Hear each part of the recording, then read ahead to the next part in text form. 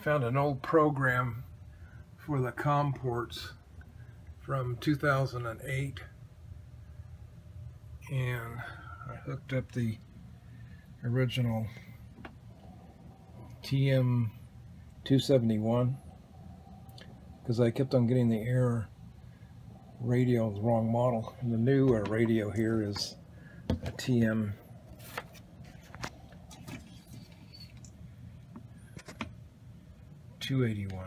It's just the yet newer update. They're basically the same radio. So anyway, we're going to plug this one in and try to read the radio. I got to go to radio.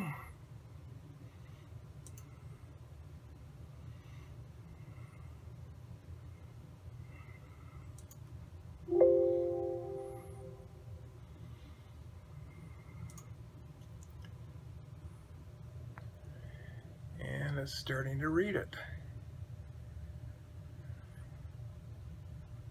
This is September 6th, 2016. I've been fighting this for 3 days now, and I even have on order a new COM port cable.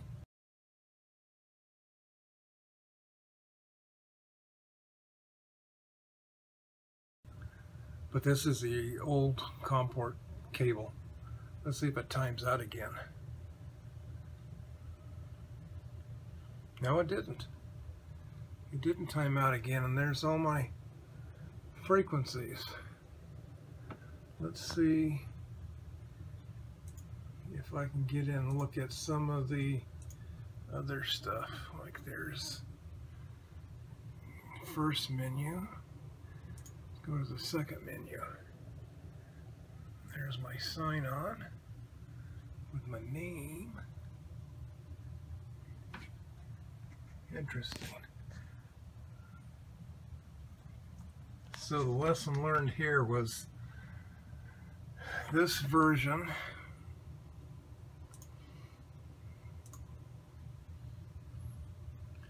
is version 2, and it's only for those 3 radios.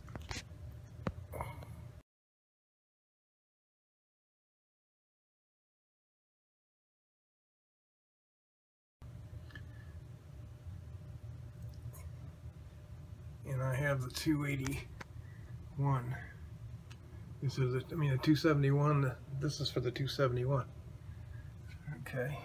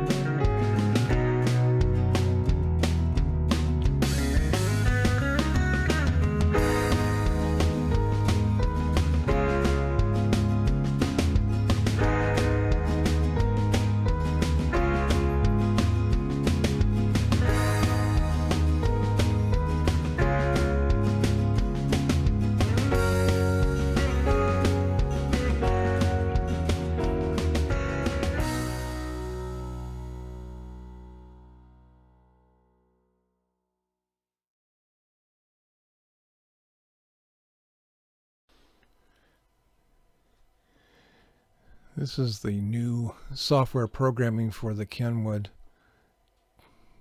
model TM-271 and TM-281 2-meter radio. what I wanted to show here is that this software can hold up to 200 frequencies. The software that Kenwood puts out and their COM port driver software really doesn't work, and there's a bunch of reasons for that, and I just wanted to show you that it was real easy to read frequencies that are already on your radio, and also you can make changes and edit. You do not have to save it to an Excel CVS file. It's all ready to go. You just make your changes, save it on the computer, and here's our save file that we've already done a few updates to. There's 3 of them here. I just identified them by the 2 different radio systems, the TM-271 and the TM-281. There's a 271 radio and then the 281 radio. Point is, very easy as compared to the previous videos of me fighting this for several days. And hope you find this of interest. I'm liking this software quite a bit. No tweaks, no changes, no special COM port driver.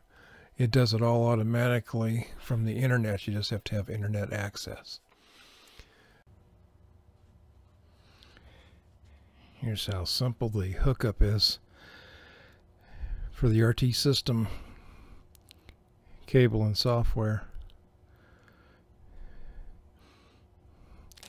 I think this is 6-foot long cable, and where these Kenwoods, there are microphones for the Kenwood. There's one right here. Has all the fancy buttons on the front of it for Kenwood. It looks like a computer jack on the end that plugs into the front of the radio. So let me show you how I plug this in, how they tell you to plug it in. You take your handy dandy little microchip USB cable. It's USB to serial. I'm going to plug it in, and the way I've got my computer set up, you're going to hear it when I plug it in. Welcome. So if I had not already downloaded the driver for this cable, it would start the download right at this point in time. And the next thing I do is plug in the end of the adapter cable into the front of the radio. And this is a TM-271 Kenwood 2-meter. It's I purchased this in 2011. Okay, I'm going to turn the radio on now. The radio's on. 2 feet at 14 seconds. That was just the weather channel. And that's it. All I need to do now is upload from the radio to the computer all the frequencies that are currently stored on this radio. I use this radio not only for my Salvation Army emergency team communication, I also use it to monitor local fire stations. So this has the ability to monitor. I have an automatic monitor. I have 108 frequencies programmed into it, and it's scanning through those 108 frequencies right now, and as it hears some activity on any of the frequencies, it'll momentarily pause for about 5 to 7 seconds, and then it will continue on with its search for any activity that's going on. And it's in the evening time. It's 8:30 p.m. local time, and it's kind of dead. That's a good thing on this happens to be a Saturday night, September 10th, 2016. So that's what I wanted to show us, how easy it is to physically plug it in and you're not tethered by the original cable that you purchased from Kenwood or Kenwood supplier or distributor, and that cable is only just under 3 feet, probably more like 2 feet. This one I think is six foot. I just happen to have a USB port right here handy, more convenient to me from where the computer is. The computer's another 2 feet away in that direction. So when I get through reading the radio frequencies and back into the computer, I can make changes on the screen in the what you've already seen what the screen looks like, and then I can save it, and then I can download the information back to the radio here, and it'll write all those changes that I made to the radio. So much easier than the original equipment manufacturer Kenwood and their supplier Prolific on the chips. Okay, so let me turn the radio off.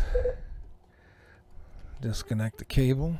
I'm going to pull the chip, and my computer will let me know I pulled the chip. Goodbye. Goodbye. And that's it. This company is located in Colorado, and what I liked about their write-ups from other customers is that they made the statement they made the statement that they're in the software cable COM port chip business to program amateur radios. They're up now, according to this latest advertisement they sent in the box, 297 unique radio programs and USB cables that work. And I was skeptical. I really was. It is worth the price. They're a little pricey. They're a little more expensive than the original equipment manufacturer's cables.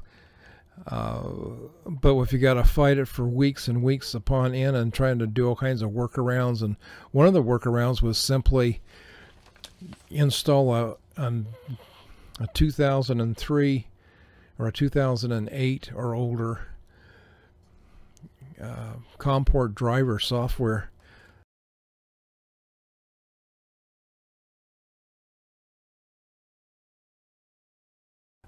so that the chip inside this USB to serial connector can utilize it, but you would have to, the way Microsoft is set up, like Windows 10, and I think also with Windows 7, this happens to be on a Windows 10 machine, is that every time you plug this cable into your USB port and then into your radio, what it wants to do, it goes up automatically and looks for any updates on the interweb.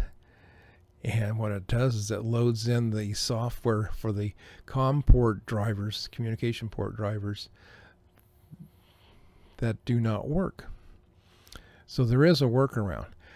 My workaround was using, for the TM-281 radio, the radio I have here is a TM-271, a little bit earlier version, that is Chirp.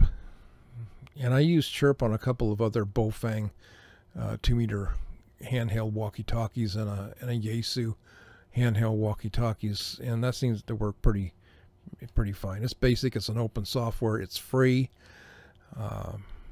It's called Chirp, and I like that as well. However, this is head and shoulders above them all. The radio manufacturer is in the business to make radios. This company is in the business to do programs. That's what they call it, systems. And they have all kinds of radios covered. That's what this brochure is. There's tons of radios that are covered. Like I said, up to 279 so far to date. So I'm pretty well satisfied with it. Hope you find this of interest.